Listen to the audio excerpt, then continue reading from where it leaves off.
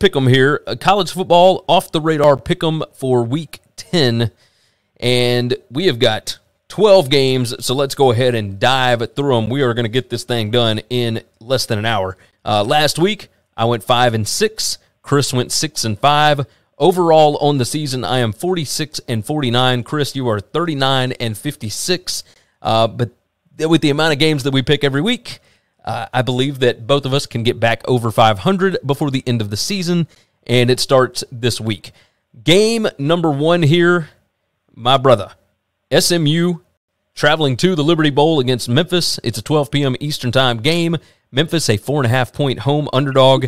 It opened at 5.5. It's now down to 4.5, total of 70.5. Of course, the odds brought to you by BetUS, where the game begins.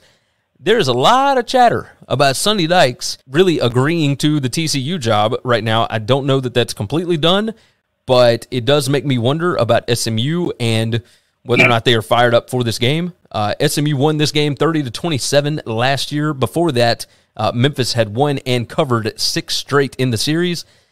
Look, there's a massive mismatch here. SMU number 5 in EPA per pass on offense. Memphis's defense is number 105 in that regard. I don't know what the situation is with the Memphis quarterback, but I don't necessarily know that it matters here. I really like SMU minus the 4.5 here. Granted, that depends on whether or not Sonny Dykes is still bought in after that loss last week, if he has not already started packing to move 40 miles west to head over to Fort Worth. What do you got on this one? I don't think guys do that. That's insane. That's insane. I agree. That's why I took SMU. Way better. Yeah. This Memphis team is trash. He's not gonna quit coaching the team that he's got just to get ready for the job that he's gonna coach next year. These wins still go on his resume. And if he starts losing games, that goes on his resume. That's gonna hurt him. So he's gonna want to go in that Memphis game. He's gonna beat the hell out of him. And guess what? He's gonna beat the hell out of him. Memphis sucks. Silverfield's terrible. I tend to agree. But does Memphis have to completely fall off the map for them to not keep Silverfield? I wonder. Some of it. Listen, all right. You got a marriage, and it's on the rocks. Okay, it's falling apart. Things are bad, and this thing's gonna come to an end soon. But do you try to make it work? Well, maybe. It all depends. I mean, if that old lover shows back up, it's easy to push that bitch out the window. You are all bought in on Fuente coming back, aren't you? Yeah. If Justin Fuente sent a text in the direction of Memphis, I would fire Silverfield on the spot. Yeah, I could buy it. I could buy it. Let's move into the next game. We've got another 12 p.m. Eastern Time game. Liberty heading to Ole Miss. It is the Hugh Freeze Bowl. You got Hugh headed up against Lane Kiffin. Ole Miss, a 9.5-point favorite, total of 67. Liberty, 3-1 straight up, 4-0 against the spread as a road dog the last 2 seasons. Is this Liberty Super Bowl? I kind of feel like it is. They've got a bye week next week. They just got off of just absolutely drubbing UMass. Liberty number 7 in EPA per play margin. Ole Miss is number 48. Now, obviously, that is not adjusted. That's just raw numbers. Liberty has got some hosses in the trenches, man. They got some big dudes down on the line of scrimmage. Ole Miss still dealing with injury issues to their top 3 wide receivers. Matt Corral a little banged up. And then, of course, this is a sandwich spot for Ole Miss. They just got off of losing to Auburn. They've got Texas A&M next week. I'm going to go with Liberty because I think that Hugh Freeze wants this game. I think his players want this game for him. Lane Kiffin will be happy to get out of here with a 3-point win, with a 1 point. It doesn't matter. Just get a W on the board. 9.5 feels like it might be too much for me. And these are 2 offensive guys. The total of 67, I would kind of think that thing would go over. But these are 2 teams that, while their pace of play is pretty high up there as far as Ole Miss's goes, Liberty's is kind of slower. We got a pretty good Liberty defense, and Ole Miss has kept teams off the board. So while they may give up a bunch of yardage, they don't give up a bunch of points. I'm going to take Liberty here to keep this within 9.5. Yeah, I think Hugh has been spending 3 years trying to prepare for this game, and I think this matters much more to him. I don't think this Liberty team is a great Liberty team like last year's. Okay, I don't think they're nearly as good as they have been, but Still got a great quarterback. Still got a great head coach. Ole Miss is hurt. Ole Miss is banged up. It would not surprise me. I just want to see the mental gymnastics that the committee is going to do next week if Ole Miss loses. I guarantee you they're still going to be ranked. They're going to be at like 24, just because they got to have that's the marquee win that Alabama has right now. Yeah, no, you're right. You are right about that. Next game on the board, 3:30 p.m. We have got Michigan State heading to Purdue. The Boilermakers, a 3-point underdog at home. This line looked really short coming off of a top 10 win for Michigan State last week. Total is 53.5. You would think that Michigan State would be in a letdown spot after a win over a top 10 Michigan team, but you go back and look over the last 10 years, they're 7-3 straight up off of a win over Michigan, or not a win, sorry, off of the Michigan game in the last 10 seasons. So, I guess they kind of expect to beat Michigan. There was no rushing the field last week, anything like that. They just expected to go in and beat them. Michigan State has won 8 straight against Purdue, but the last meeting was in 2018. Purdue is 4-1 against the spread in their last 5 against the Spartans. Brother, there are some things that Purdue does that Michigan State has trouble with. I think Purdue can pass the ball around a little bit. Now, the raw numbers will not tell you that, but, we saw it against Iowa. Like, they find holes in the defense. In Michigan State, we saw it. Michigan had not been able to pass the ball very effectively all season, and they were able to get some passing yards up on Michigan State. This line scares me to death. I initially was going to take Purdue here. I think I'm going to take Michigan State minus the 3. My line on it was Michigan State minus 6. You look at some of the advanced numbers. Parker over at cfb-graphs.com, his numbers actually have Purdue winning this by like a touchdown. So I don't know exactly what to make of it. Purdue's not going to be able to run the football on them. And Purdue's defense is number 10 in EPA per play. If they can slow down Kenneth Walker, make Peyton Thorne beat you, they got a shot to get some interceptions here. They got a shot to maybe make this a really, really tight ball game. But I'm going to roll with Sparty here at minus 3. Yeah, Michigan State's the play. You said all that stuff, and then you went to pick Michigan State. Doesn't make any sense. Anyway, neither here nor there. Listen, you know what they're not going to do? I don't care what they've done in the past. They're not stopping Kenneth Walker. That's the thing. If they do, then yeah, they win the game. But that's the best running back in football, Gary, and they're not stopping it. They're going to control the line of scrimmage. They're going to eat clock. They're going to play good defense. Yes, Purdue's going to be able to throw the football on them, and Purdue's going to score some points. But it's not going to be enough. Michigan State scores just about every drive down, if not a touchdown, a field goal, just because I can't imagine this Purdue defense slowing down Kenneth enough to get them out of field goal range. I think he's that important, and I think he's that good. Yeah, I can see that. All right, so we're both rolling Sparty here. We have picked the same thing 3 straight. Let's see what we do on this one. 4 p.m. Eastern Time, we have got NC State heading to Florida State. Of course, Florida State coming off that heartbreaking loss against Clemson, and one that really broke the heart of a bunch of different bettors that had the under, that had Florida State with the line. It just all sorts of stuff last week. It was pretty nuts the way that game ended. Total of 55.5. Florida State 0-2 as a home favorite this season. They have lost both outright. NC State 7-3 against the spread the last 10 against Florida State. My question here is, did Clemson kill Florida State's momentum? NC State has not been great on the road, and that might be putting it lightly. You look at some of these numbers. NC State's defense, number 7 in success rate, number 17 in EPA per play. I trust NC State's defense, and I trust Tim Beck and Devin Leary, the quarterback, to be able to put up enough points to be able to cover 2.5. I think they're the better football team, and I wonder if that loss to Clemson last week kind of set Florida State back just a little bit. Yeah, I like NC State. I think they're still a good football team. They've got a couple of strange losses. Okay? They've got a loss to Miami. They've got a loss to Mississippi State. So nobody can really explain those. All right. But outside of that, they've looked really good, and they've played really well. I don't think Florida State's going to give them much trouble.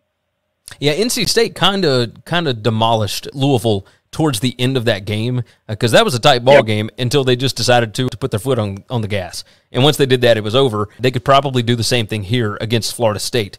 Next game up, another 4 p.m. game, and I am pumped about this one. We have got Mississippi State going to Fayetteville, Arkansas, a 5-point favorite, total of 55.5.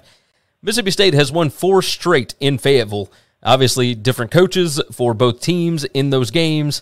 Arkansas won this game 21-14 in Starkville last year. It broke a 20-game SEC losing streak. State number 18 in EPA per play margin. Arkansas number 21. Again, I brought it up earlier, but great matchups in coaching here. You've got Zach Arnett, the defense coordinator for Mississippi State, against Kendall Briles, the OC at Arkansas. You've got Mike Leach, of course, the brilliant offensive mind at Mississippi State, against Barry Odom, the defensive coordinator for Arkansas. And then you got 2 quarterbacks that you're not sure exactly what you're going to get week in and week out, but Will Rogers against KJ Jefferson is one hell of a matchup to watch. Will Rogers last week set an all-time SEC completion record in a game, hit 36 out of 39 passes. State has been playing really well, but every now and then they can throw up a dud. I like State +5 here. I think these teams are too evenly matched for this to be 5 points. This seems like a field goal game one way or the other, and while I do think it will be pointsy, it's 55.5. I think it's going to go over, and I think that we are going to get a field goal game. So give me Mississippi State +5 here. All right, now we're finally getting off course here. Okay, all right. Mike Leach, who I love, and you know that, ain't ever put 2 good weekends together in a row. He just don't, all right? Whenever he has a big, unexpected win, you can set your clock betting against him the following week. I think this Arkansas team is much, much better than they've looked the last couple of weeks because they were facing talent that was far superior than them. This week, they won't have that issue. I think this defense slows down Will Rogers. We've seen Will Rogers look bad and get flustered in the past. I think Barry Odom will absolutely cause that to happen. And I think Burks is one of the best players on the planet, and there's nobody at Mississippi. Mississippi State's real good at doing what? Stopping the run. Well, guess what? Arkansas is going to swing that thing. They're going to cover this. They're winning by a touchdown. All right, I can get down with it. Next game on the board, we have got another SEC night game here, 7 p.m. Eastern Time. Your LSU Tigers headed to Bryant-Denny Stadium to take on Alabama. Alabama, a 28.5-point favorite. Total is 66.5. And if you would have told me after that 2019 game that in back-to-back seasons Alabama would be more than a 4-touchdown favorite against LSU, I would have said that you were taking some crazy pills or something. Alabama won 55-17 last season. I think the key matchup in this spot here is LSU's pass rushers against Alabama's shaky offensive line. They have not been real good in pass pro really at all this season. They're very shaky at that point. If I'm Alabama, I'm number 34 in EPA per rush on offense. LSU is number 114 in defensive rushing success rate. You're going to have to run the football against LSU if you want to have success. I don't anticipate a bunch of turnovers and all that kind of crap. I think if Alabama wants to win this game, they're going to have to stick to the ground. I think that 28.5 will be too many points here. Everybody talks about revenge and this and that. Alabama got their revenge last season. This Alabama team is not last season's Alabama team. I don't see them covering 28.5 here. Like, I think they'll win the game, but I think, these LSU players are fighting. Like, they are pushing for something. They're not great, but I think this is a much closer game than 28.5. Yeah, this is insane. Revenge. A team has bullied you for a decade. For over a decade. Has bullied you and picked on you. They beat you one time and their head coach says, fuck you to you. And now all of a sudden we got to get revenge against them. Wow, it's the blood boiling. You bunch of thin-skinned pussies. I'm just talking about the message that has come out from everybody talking about what it said in Tuscaloosa 2 years ago. And it's revenge. It's got to be revenge because old Ellis, because Coach O said, fuck you to Alabama. God, we got to get them. No, beat them for 20 years ain't enough. No. I'm going to write down LSU plus 28.5 for you. God, y'all are such thin-skinned baby. All right, let's move on to the next one. We got 7 p.m. Eastern Time. Boise State heading to Fresno State, heading down to the Valley Fresno, a 5-point favorite, total of 60. The last meeting was in 2018, and they met twice that season. Kalen DeBoer, who is the new head coach at Fresno State, I say new, he's been there for 2 years now, but he was the offensive coordinator under Jeff Tedford at the time, and the last meeting was when Fresno State beat Boise on the blue turf to win the Mountain West Conference title. Boise 1-5 against the spread their last 6 against Fresno.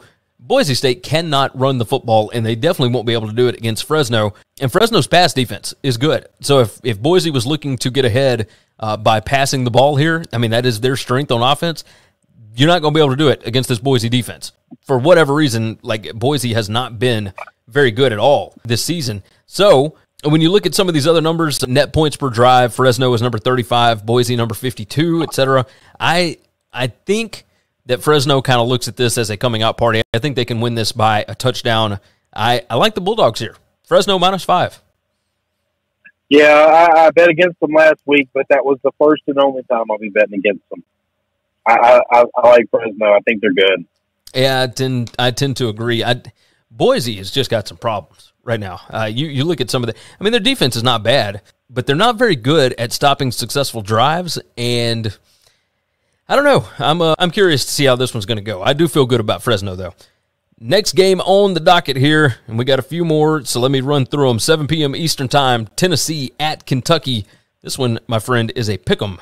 56.5 the total. Kentucky won this 34-7 last year, really based on the fact that Jarrett Garantano gave them the football with a couple of pick sixes and a couple of short fields, etc. Tennessee is 7-2 against the spread against Kentucky in their last 9.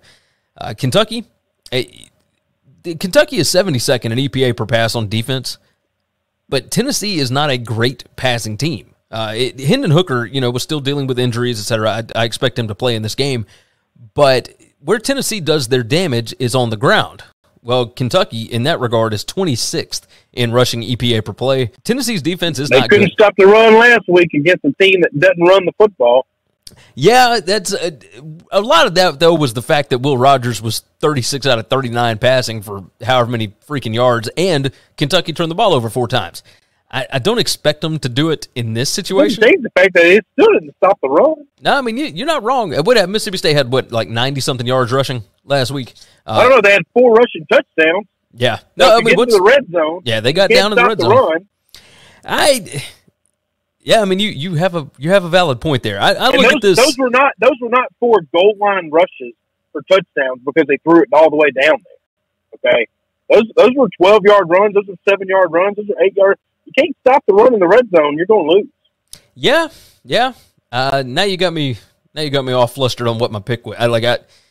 No, stick with your pick. Don't let me turn your mind. I think this is a get-right game for Will Levis. He did not look good last week. I think he can look good against this Tennessee defense. Tennessee's defense is not Mississippi State's defense, so I expect Kentucky to be able to put up points here. I'm going to take Kentucky to win as a pick 'em. Initially this week, I felt really good about Tennessee +3, but the more I kind of dove into this game, I think Kentucky at night, at home, this crowd's going to be amped up. I like Kentucky here. Give me the Volunteers. I'm gonna ride hype on Hooker. I can get down with it after what you were talking about. It's like, why am I riding Kentucky here? What am I doing?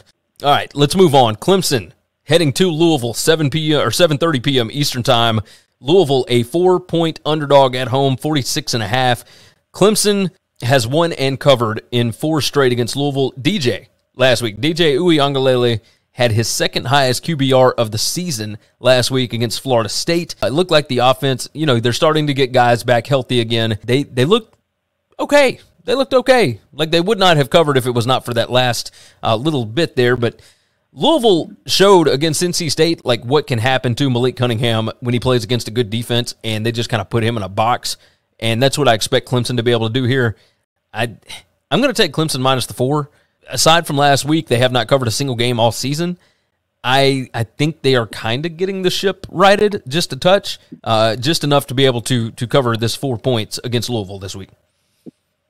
I don't care what stats say. I watched every second of that game last weekend of them against Florida State. Their offense did not look good. Their offense did not get back on track. Uiagalelei still looked like shit. Everything came very, very hard to them. Everything.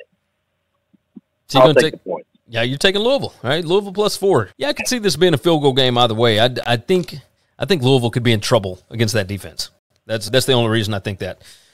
Moving on, we have got a biggin in the Big 12, and I say a biggin, as big as you can get whenever there's a 3-loss and a 4-loss team facing off against each other. Texas against Iowa State. Iowa State a 6.5-point favorite at home in Ames, total of 60 here. Iowa State won this one 23-20 last year and kind of put the nail in the coffin for Tom Herman. Texas 4-1 against the spread their last 5 against Iowa State. They did not cover last season. Iowa State 1-3 against the spread as a home favorite this season. Texas is only 2-4 against the spread as a road dog. This Texas defense is an issue, man. They're number 100 in defensive success rate. Iowa State number 39 in offensive success rate. But when you look at just all of the different numbers, Texas has got significantly more talent overall than Iowa State. I think Iowa State wins the game if you flip a coin. But if I'm flipping a coin, I'm going to take the team with the head start. I like Texas plus the 6.5 here because I think this could end up being a field goal game one way or the other. It could end up being 31-27, somewhere around there. I think Texas has enough players and enough explosive ability to keep this thing close and maybe even win the game. Well, why is this number almost a touchdown? What have we seen from Iowa State thinks they're a touchdown better than this team? So Iowa State's numbers, again, this all has to go back to taking away the turnovers and whatnot that they've had all season. You just can't. I know you can't do that, but that's why the line is where it is. I don't care. I don't care. If you're not looking at all of the numbers, you're not going to look at the entire game to tell me why. Then it doesn't matter. Like the information is garbage. Then. So that's fine.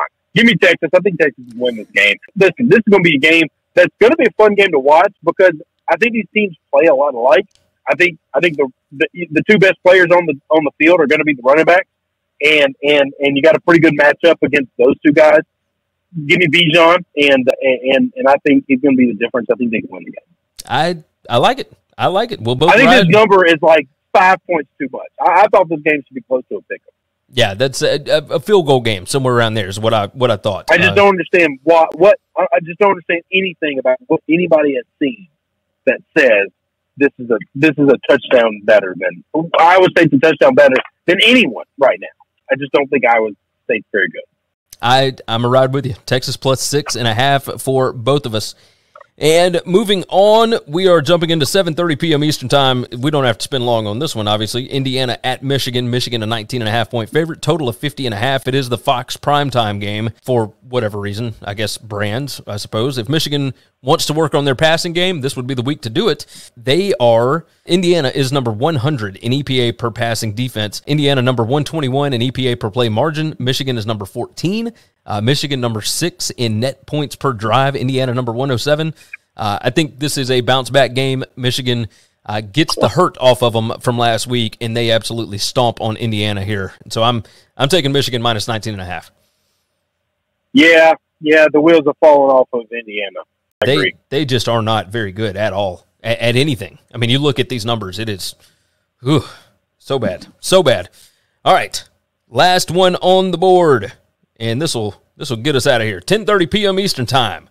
USC heading to Arizona State, and the Sun Devils are an 8.5-point favorite. Total is 60. This Drake London injury has got to hurt the Trojans because their offense was majorly predicated on what he was able to do in that receiving core. Somehow, Arizona State is number 11 in EPA per play margin. USC is number 90 in that metric. The question here, there's a bunch of questions. Does Jackson Dart provide a spark for this Trojan offense? Which team has quit? Because it kind of looked like both of them did last week.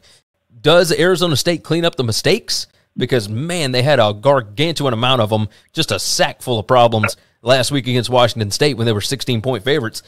I'm going to take Arizona State here because I do think they are the better team, and I think they still have something to play for. USC is just trying to figure out what's going on until they get a new coach. This is a ugly matchup, but it could end up being a lot of fun for being a Pac-12 after dark game. What you got on it?